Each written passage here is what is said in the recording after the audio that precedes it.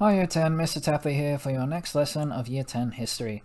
This lesson we are looking at multiculturalism and migration. So developing our understanding of how different waves of migration, or immigration, over the past 50 years have led to the multiculturalism in Australia today. That's one of my favorite things about history, is learning about how we got here. So how the modern world, how our present has been shaped by the past. So why is that as it is today? Oh, it's because of this, this, and this that occurred 50 or even 100 years ago.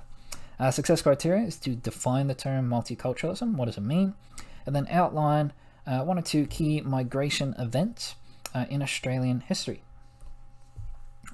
In the first 60 years of Australian history, migrants were asked to assimilate to an Australian identity. However, you cannot expect generations of people to deny and suppress their cultural history.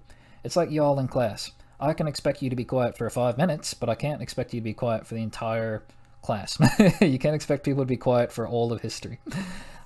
As government policy shifted from assimilation to integration, so y'all can be Australian and have a little bit of your old culture, in the 1950s and 1960s, a new perspective developed, and that was called multiculturalism. Multiculturalism actively accepts and embraces the cultural practices and traditions of migrants to Australia.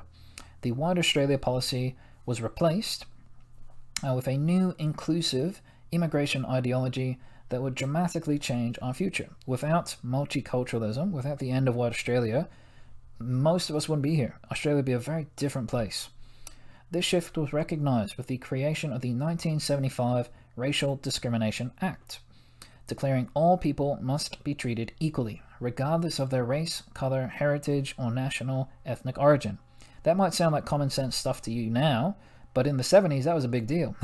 For the government to come out and say it's against the law to be racist, that was a big moment. That was like, oh damn, we're serious about this. And I just quite like this little, I don't know, timeline. If you guys are trying to remember in 3 words, immigration policy from Australia, you think assimilation, and then the events related to that, or that led up to that, integration, and then multiculturalism. That's a three-word summary of the unit we've done for the past couple of weeks. Australian immigration, waves of migration. So Australia is an immigration nation, founded by British immigrants and convicts. Each chapter in our history has witnessed a new wave of migration. So we had the gold rush, we had those first settlers who came out to Australia with old mate Captain Cook. We've had post-World War II migration. We've had Vietnam War, etc., etc., etc. So these waves of migration are basically mass increases in migrants as a result of major national or global events. The populate or perish post-World War II migration campaign would lead to an Australian immigration policy that was dramatically different. We completely changed it.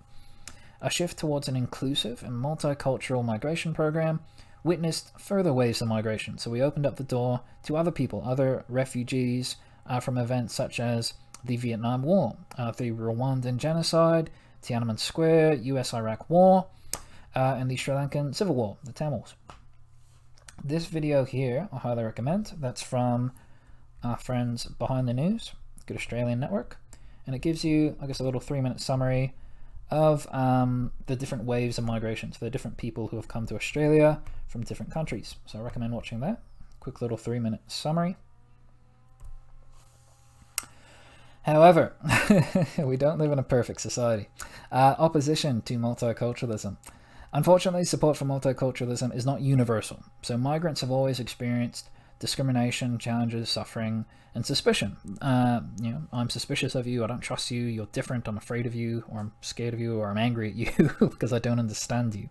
And these things have led to this fear, this discrimination has led to cultural misunderstandings and violence, such as the Cronulla riots, which were 2005, 2006, I think, so a bit before your time maybe.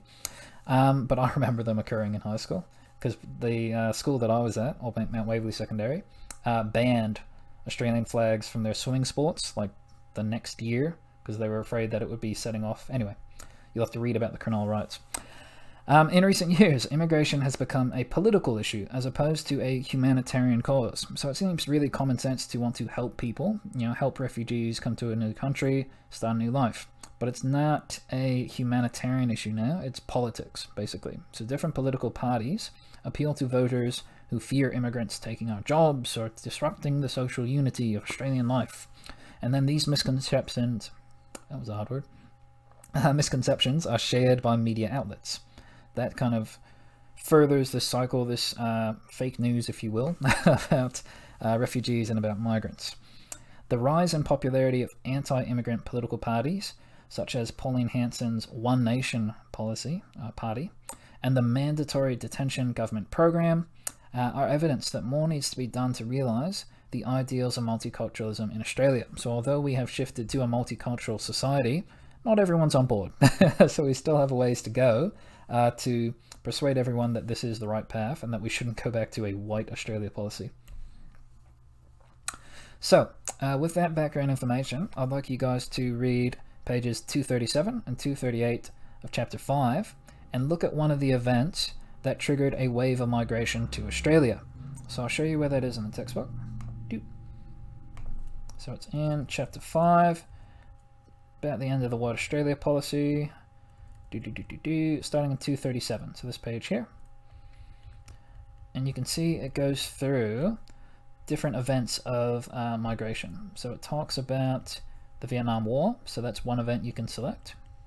It talks about Indonesia and East Timor, that's another event. Civil War in Lebanon, Africa, Tiananmen Square, Yugoslavia, Serbia, Croatia. We have a very high Serbian Croatian population in Melbourne. You see it at the tennis every year, the Australian Open. All the Serbians and Croatians come out and support their tennis players.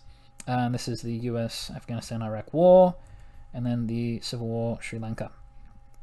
So, step 1, select an event relating to waves of migration in Australia, and then I just want you to really tell me what that event is.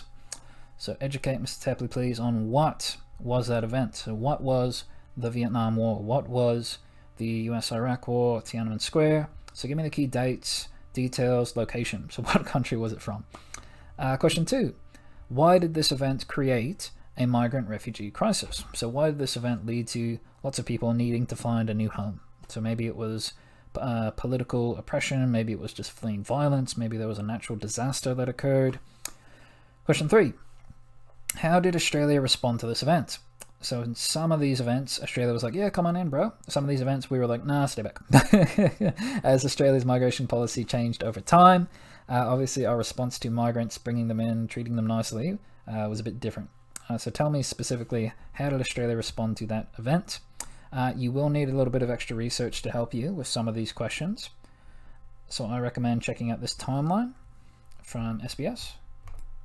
This gives you the dates and a few key details on some of those events we looked at. So we've got Vietnam War from the 70s to the early 80s, Cambodia, Vietnam, Middle East. Ugh, that was a bad year, Pacific Ocean. Anyway, so 3 questions. Have a read of 237, 238 to pick an event. Do a bit of research to answer those 3 questions. And yeah, that's all you're looking at for this lesson, guys. If you have any questions or concerns, please let me know. Otherwise, best of luck, hope you're well, and cheers.